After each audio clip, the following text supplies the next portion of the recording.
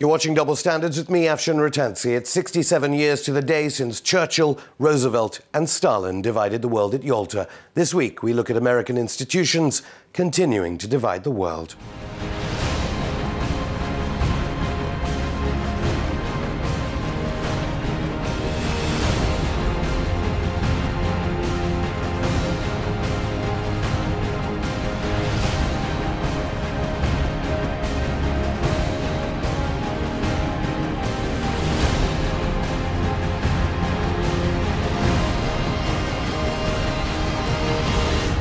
Coming up in the show, the boss of James Bond, the world's most famous spy, admits that the British government uses this to eavesdrop on the Russians. Who is recruiting agents to bomb Pakistan and Iran? Is it this channel, the CIA, Mossad? And we talk to Emma Marston, who worked with former World Bank chief economist Joseph Stiglitz about why you should never trust the World Bank. Welcome to Double Standards, now banned in Britain along with the rest of this channel. Who knows what dirty tricks in the war on Iran are next? You know how the British security services want you to think working at MI6 is all like this?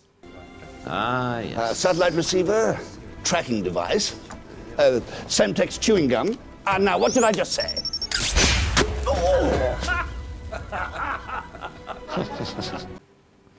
But actually, despite Tony Blair lying about it at the time, it was more like this.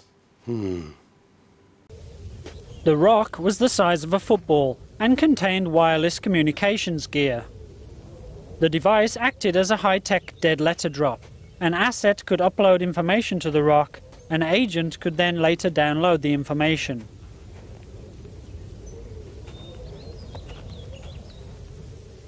Russian security found and monitored the device's activity before seizing it. They used one of these, very sophisticated. Is this a piece of moon rock? It's one small step for man. Turns out, thanks to Blair's chief of staff, Jonathan Powell, we know MI6 used rocks to spy on Russians. Here is the journalist that broke the original story, which at the time was denied. At first, I had some doubts. I thought it might be a fake story or a political game. But we cross-checked everything with multiple sources, and it turned out to be true. Some footage we didn't include in the film was particularly convincing. For example, there was a video of a British spy urinating in front of the camera. The camera was hidden under a tree and the stone was lying nearby. The guy wanted it to look natural, so he pretended that he needed to take a leak, and he peed right in front of the camera before picking up the stone and leaving. Urinating. Perhaps it is all part of NATO training. We all saw this on our TV screens recently. You've also had to be diplomats and development workers and trainers and peacemakers. Through all this, you have shown why the United States military is the finest fighting force in the history of the world. And what happens when a US soldier gets caught ordering the deaths of civilians? U.S. military prosecutors called the court-martial of Marine Staff Sergeant Frank Wuterich the last chance for justice in the mass killing of 24 Iraqis in the town of Haditha in 2005. But on Monday, Wuterich, who was charged with manslaughter, pleaded guilty to negligent dereliction of duty. Now he faces a maximum of 3 months in prison and a rank demotion. A military statement says Staff Sergeant Wuterich accepted responsibility for his actions and will now be held accountable for those actions. Wuterich had ordered his unit to shoot the civilians after a roadside bomb killed a member of their convoy. The victims included women, children, and an elderly man in a wheelchair. 3 months for Staff Sergeant Frank Wuterich for ordering the killing of 24 Iraqi civilians and acquittals for all the other soldiers involved in the Haditha massacre. That America would claim democracy and human rights to kill children, they are mocking Iraqi blood, and they are mocking us as well. But in between torture and the murder of civilians, the secret services of the US and Israel still found time to recruit here in London.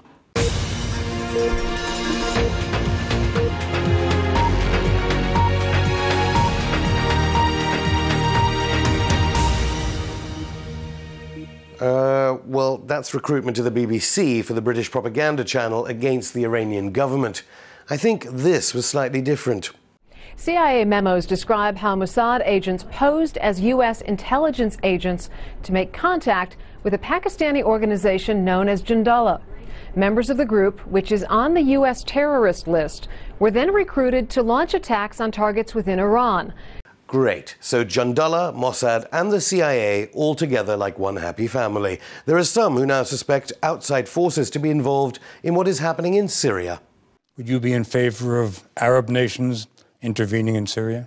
I think for such a situation, to stop the killing, we have some troops should go to stop the killing. Qatari troops in Syria to fight the Syrian government. Who is Qatar friends with these days?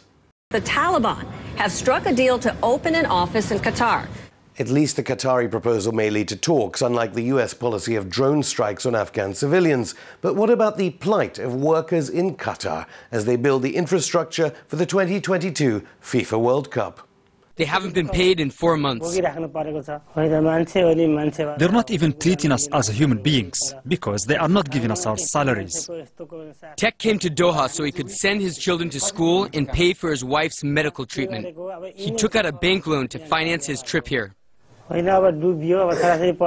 day that I work, I get more and more tense. I think about how I will pay for my debt, the school fees, and my wife's doctor. All of these men have similar responsibilities.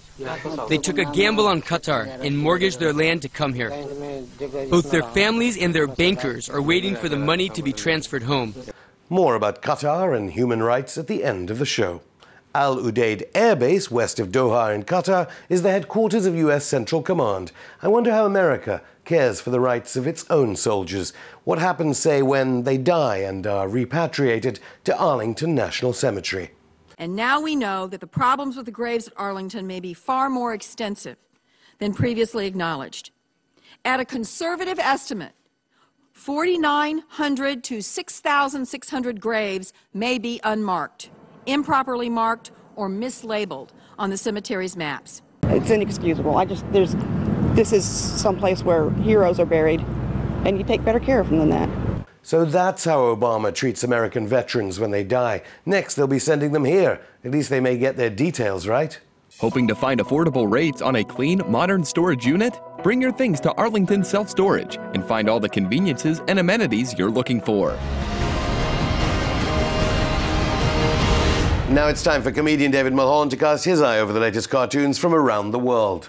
Hi, Afshin. It's good to be back. It's the anniversary of Yalta, Churchill, Stalin, some American, FDR, also there, I think. It only took us a few years to iron out that division of the world. And we live in peaceful times now. No, this cartoon says something not different. so peaceful. No, no. As you can see in this cartoon, what we're seeing is what's sounding like possibly the drums of war again. And in this cartoon, you see Uncle Sam sitting there digging down, saying, "I think I'm starting to see the light at the end of the tunnel." And you've got Iraq, Afghanistan, Pakistan, and now you have Iran, which is the light at the end of the tunnel. It's Iran. It's supposed to be Iran.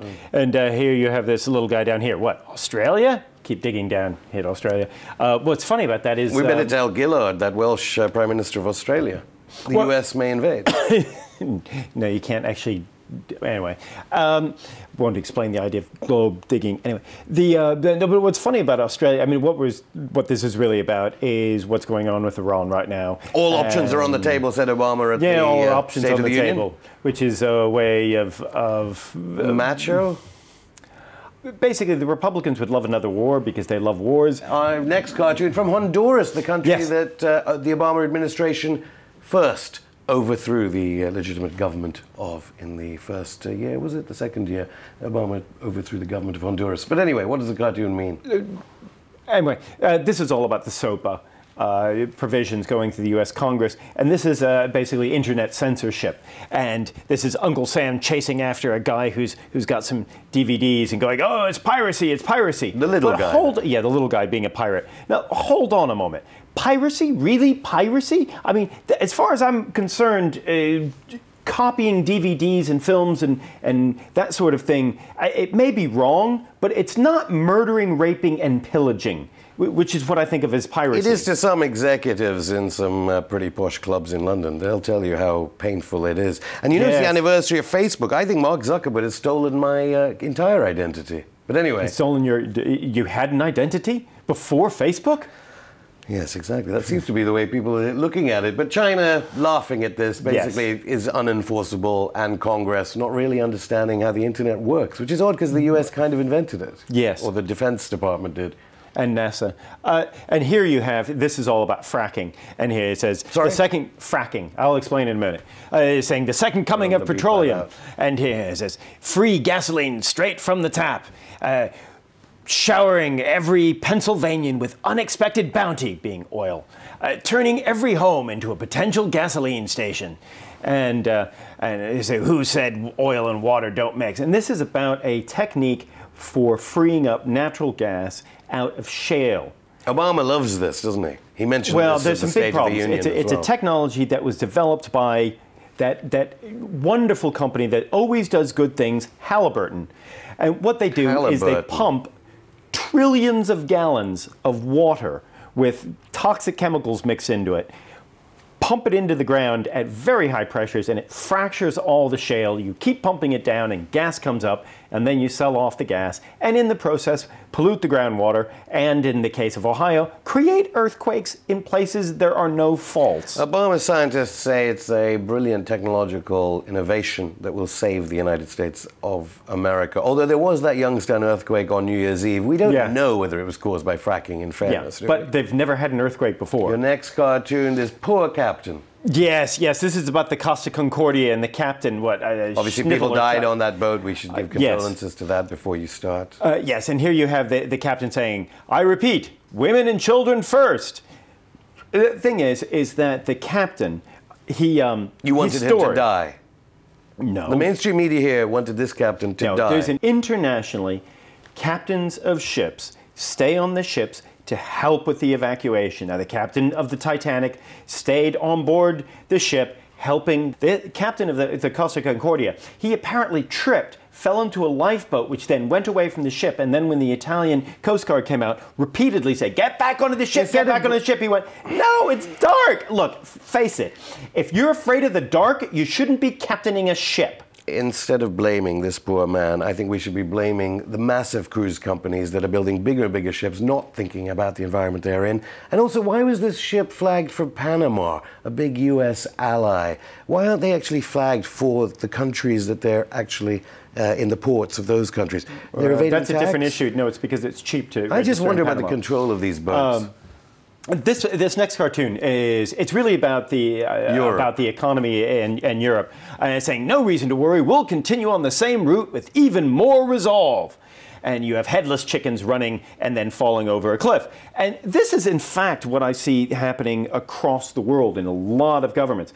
Now, saving the euro and saving the eurozone and stopping Greece from defaulting, which right now economists think will happen in a couple of weeks. We're in recession here now. We're in recession here, and the IMF is looking at it that if we don't turn around the situation right now, that it looks like we're going to have, in the eurozone, we're going to have 2 consecutive years of 4% economic contraction. That will bring the rest of the world down with it, and the entire world will go back into a recession with shrinking economies. What entire world? The developing world has never done better. Look at Venezuelan growth, Iranian growth. Actually, their growth is falling off as well. Falling off? Yeah. We don't even know what growth is in Britain. I mean, it's when things get bigger. What is bad growth for China? What is bad 10%? growth? 10%? Anyway, here we go. Read this one out. Yes, here you have tax the rich, tax the rich, tax the rich. And you have Wall Street saying, tax the witch? Corporate America, fax the pitch? The media, wax the niche? And then that doesn't work. We pronounce it niche. Americans pronounce it niche, I think. Yeah, well, anyway, it rhymes. Yeah. It's an American cartoon. And saying, I wish those Occupy people had a coherent message. And yes, well, they do have a coherent message. And what they're saying is raise taxes on the rich. I mean, that's essentially what they're saying. I mean, the big thing that's been happening across the Western world is with the economy is that rich people don't pay taxes, and they've crashed the economy. No one seems to want to follow that policy at all. I know that the royalty over here and the rest of the rich people in this country, I mean, they're not getting the diamonds back that we said from Bahrain in last week's episode. And as for policy, Generally, we don't want to tax the rich because the World Bank, the IMF, these institutions say never tax the rich. Well, the best I've thing never is tax heard of the anyone poor. in the World Bank and the IMF actually saying that. What I have heard is people like David Cameron and George Osborne and Republicans in the U.S. Congress saying, if you tax them, that's class war. Taxing rich people is class warfare. No, it's not. It's making everyone pay the same. When you had David Cameron saying, we're all in this together, what he meant is, we're all in this together. We all pay tax. Well, we don't pay taxes, but you pay taxes. That makes us all in this together. No, it's time for everyone to start pulling their weight. Well, we've had the politics of division. David Cameron and David Miliband both worship the World Bank and the IMF, and I think their policies are different in terms of only a percentage, 5 percentage points of GDP. That's all they argue about down there. Anyway, thanks a lot, David Mulholland, for coming Thank you, back. Afshin. If you look up World Bank and scandal on Google News, it's pretty difficult to know where to start. There are just so many scandals associated with the wretched institution, along with its sister organization, the IMF. There are problems in Kenya, where $400,000 has gone missing, problems in the Philippines, where another $250,000 has gone on something called a judicial reform support project. And as for India, well, over to Bollywood star Abhay Deol. There are many reasons why we're here, and the people are just one of the reasons, one of the most crucial reasons that we're here for. They're basically asking for the things that you and me ask for. They're saying that, well, we were pretty well settled in this land of theirs, where they farmed. When the corporates came in to mine for coal, they promised them jobs. On the pretext of that, they gave up their land. The jobs never came, and policies keep changing. So when they can't deliver the jobs, they say, well, we'll just give you some money. I don't know why people would think that people like them would agree for that, because they know that the money, whatever they get, will eventually run out. What then? Because if they're saying that we could just make do with the land, don't give us any money, as long as we have a land, we can farm, we can work. He's saying that I have 3 brothers, if we don't have jobs, at least we have the land to work on. Now we don't even have that.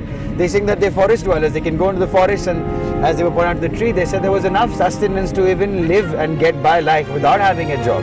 But after that is taken over, what then? Where will they go? Where indeed. We spoke to Amma Marston, an aid consultant who has worked with former World Bank chief economist Joe Stiglitz and former UN High Commissioner for Human Rights Mary Robinson about how the World Bank continues to force capitalist policies on Singrauli in India and right around the developing world. Amma Marston, welcome to the show. Let's begin with your piece that you've written for the Bretton Woods organization, the Bretton Woods Project here. We've had people from there on before, but normally on this program we talk about the macro level analysis of World Bank and IMF policy over decades, let alone over the past weeks. You've really studied one in particular. Just tell us a little bit about it. Well, it's a pleasure to be here with you today, and also to have an opportunity to convey some of the messages from communities that I met with on the ground in Singrauli, India. I think the main message really to convey is that 20 years after World Bank investments, Singrauli, India is still suffering from the initial coal investments that the bank made. And although those investments ended in the late 90s, it's opened up generations of coal investments and subsequent relocation of people, which has never been fixed, massive amounts of pollution, water use, water misuse.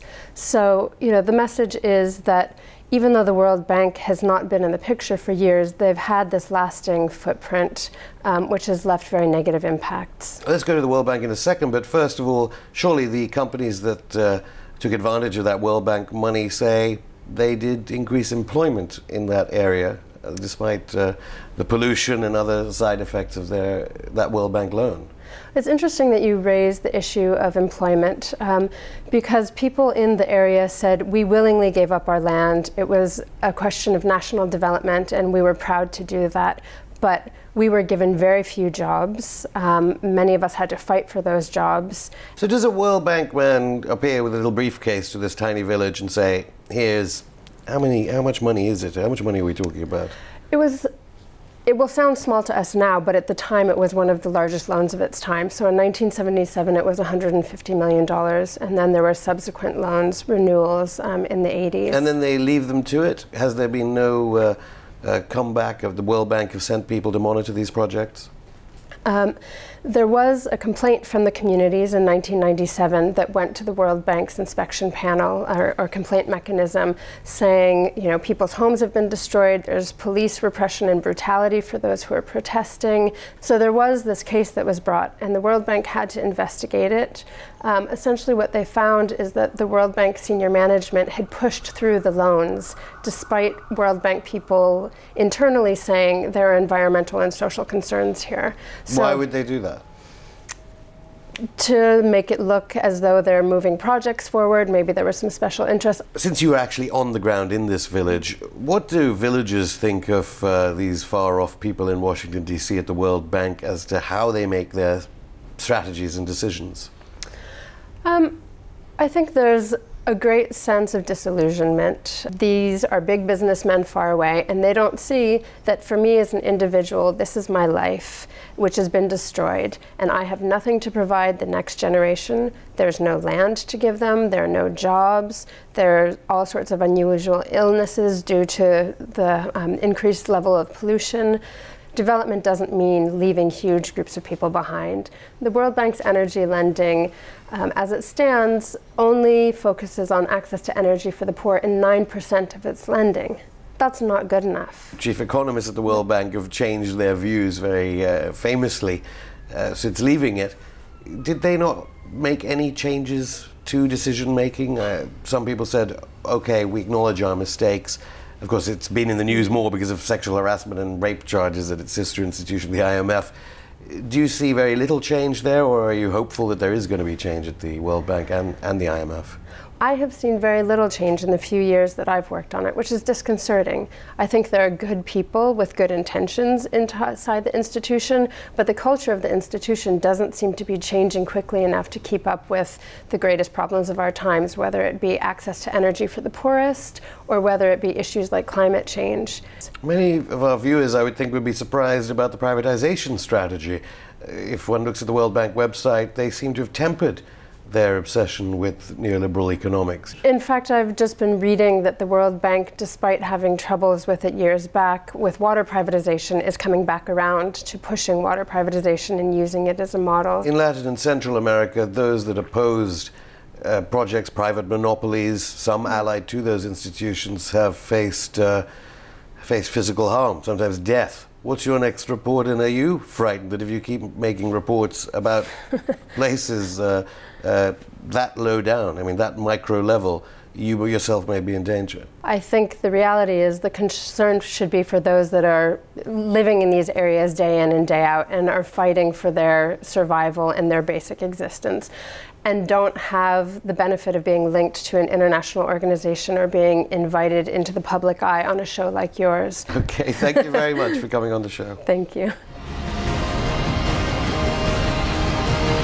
And we now hear the World Bank says everything is okay in Yemen. It's opening an office in the capital, Sana'a. Violence has erupted in the Yemeni capital, Sana'a, as knife and baton-wielding supporters of President Ali Abdullah Saleh clashed with students protesting against his 32-year rule. As for the US-backed dictator Ali Abdullah Saleh himself, he's out of there and enjoying legal immunity and private healthcare, courtesy of President Obama. That's it for this week. You can email us at comment@doublestandardstv.com. Well, we have all heard about Syria in the mainstream media lately. And remember we told you about Qatar condemning Syria for poor human rights. Well, let's look at conditions for workers in Qatar, in the city chosen to host the FIFA World Cup in 2022. See you next week. I was 9 years old when I first saw a maid being beaten by her employer. I still remember how she cried as her hair was pulled and she was violently punched in the chest. And this wasn't the only abuse I witnessed. I'd frequently see housemates, some as young as 15, being yelled at and called racist names by their employers. When I was 14, I began paying attention to news stories about migrant workers here in the Middle East. Headline after horrifying headline: maid commits suicide, construction workers starved to death, maid beaten, driver killed, yet little is being done about it. A vast sea of foreigners pour into the Gulf to work as manual laborers, domestics, and drivers. Saudi Arabia alone absorbs 500,000 housemates per year who've left their worlds behind to work for complete strangers who are free to abuse them or even choose not to pay them. There have been literally hundreds of thousands of cases of unpaid salaries. Enticed by the promises of good wages, many go into debt paying fees to crooked job recruiters, only to find wages so low it will take them decades to break even. Some employers confiscate their passwords, making returning home impossible even if they have the money. This amounts to modern-day slavery, and it makes me feel depressed and helpless, but most of all ashamed that this has been taking place year after year right in my very neighborhood. Migrant workers in the Middle East are undervalued, exploited, and denied basic human rights. While so many of us have turned blind eyes to this situation, thousands of migrant workers have been living in squalid labor camps or languishing in the households of abusive employers, their spirits broken and without hope of ever again seeing their families.